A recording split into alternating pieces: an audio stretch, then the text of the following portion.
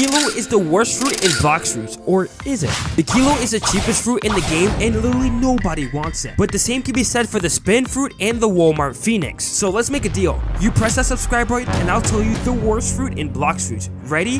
Go. Both the Kilo fruit and the Spin Fruit are so bad that it's literally so hard to tell. But with high air mobility, my personal opinion, the Kilo fruit is a little bit better than the Spin Fruit, making the Spin Fruit the worst fruit in the game.